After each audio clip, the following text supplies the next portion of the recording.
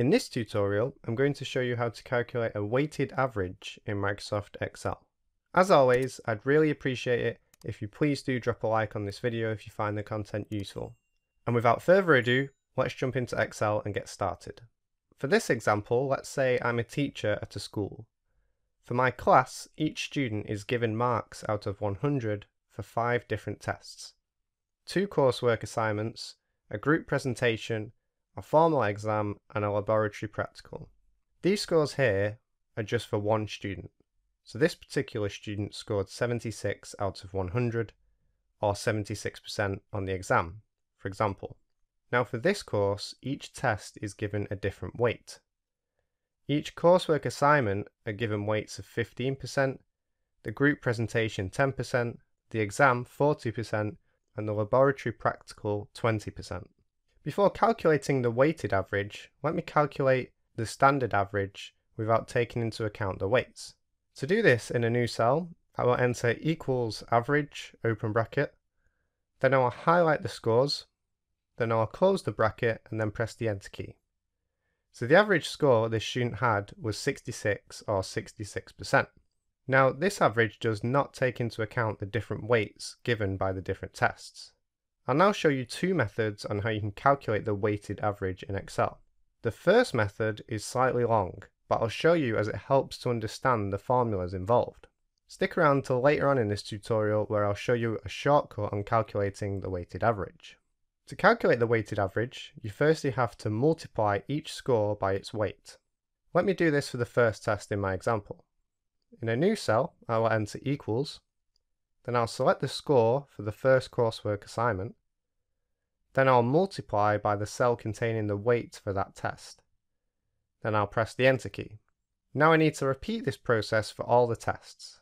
To repeat the process, I can simply click on the cell I just populated and then drag the little green square in the corner of the cell down. Next, I need to add up all of the values I've just calculated. I can easily do this by using the sum function. So in a new cell, I will enter equals sum, open bracket, then I'll highlight the cells I'm interested in, close the bracket and then press the enter key.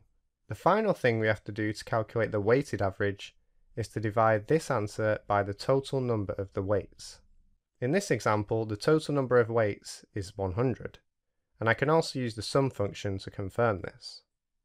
So to calculate the weighted average, in a new cell I will enter equals, I will select the cell containing the sum of all the scores multiplied by their weights, which is this cell here, then I'll divide by the cell containing the sum of the weights, and then I'll press the enter key. So this student had a weighted average score of 68 or 68%. And note this is slightly different to the standard average score of 66%. And this is because we have accounted for the different weights given for each test. This method I've just demonstrated is a slightly long-winded approach, and I purposely did this to demonstrate how to calculate the weighted average manually. I'll now show you how you can do this quickly by taking advantage of Excel's SUMPRODUCT and SUM functions. In a new cell, I will enter equals SUMPRODUCT, open bracket, then I'll highlight all of the cells containing the scores, I'll then add a comma, and then I'll highlight all of the cells containing the weights, then I'll close the bracket. So let me just pause here for a second to explain what's happening. Basically, the SUMPRODUCT function is taking a score and multiplying it by the weight. It then repeats this for the other rows, and then at the end it then adds up all of the values. So back now to our formula. We now have to divide this by the sum of the weights. So I'll enter divide, sum, open bracket, then I will highlight the cells containing the weights, close the bracket and then press the enter key. And as you can see, we get a weighted average of 68 or 68% as we did previously. And there you have it. You now know how to calculate the weighted average by using Microsoft Excel. If you found this video useful, please leave a like. It really does help support the channel.